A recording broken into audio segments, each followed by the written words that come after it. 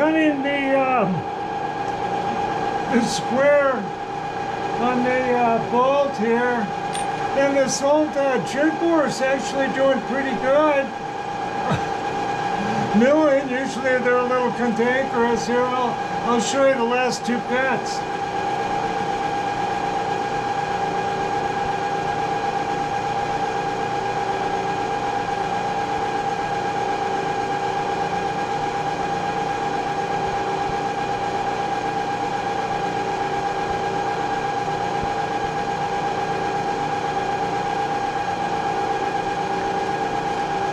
For an edge loop, I'm using some beeswax mixed with some other tapping fluids like Castro, Molly D, etc.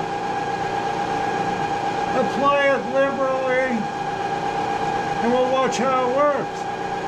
That's a 3/4 inch in now, and it's running about 360.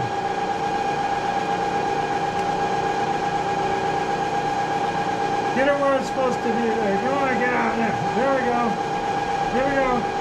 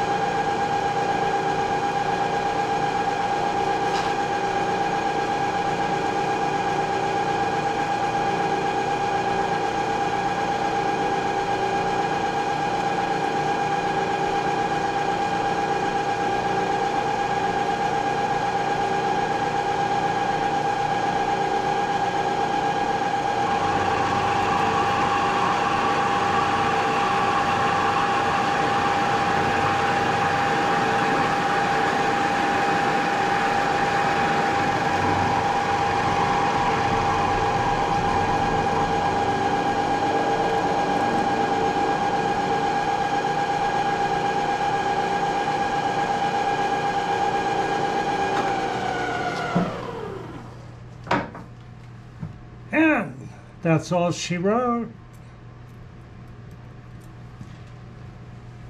How are we doing on time now? I don't know, I've got a little bit of time. Let's have a look around. Yeah. Now, to feed down on a more jig board, there's no spindle lock. And so it's got this like this snail cam affair here, and you use this to position it, and then come over here and load the feed gears. You see I can raise them up, raise that spindle up, but it's going to come down. Let me get this over here. It's going to come down and hit right there. You see that? So when you want to feed down and hold, you have to screw this out, then load the gears against that. So it kind of makes it, well, it makes it only for very light milling.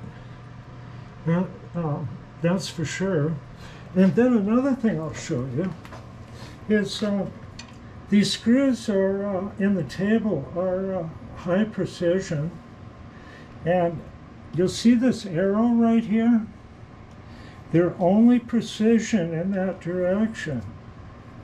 So that's for positioning, and these screws are still accurate in this old machine. So when I was milling, I was going the opposite direction of the arrow, putting the thrust on the non-precision side of the machine, of the screw, that are made in the basement at more from what I understand. But it's known that the Moore Company makes the most accurate screws in the world. There's just no doubt about that. But I thought you might think that, you don't often see a Moore jig bore run, much less, mill something simple. But, I just make these machines work and doing what it's supposed to, fixing other old machines. Okay, thanks for looking in.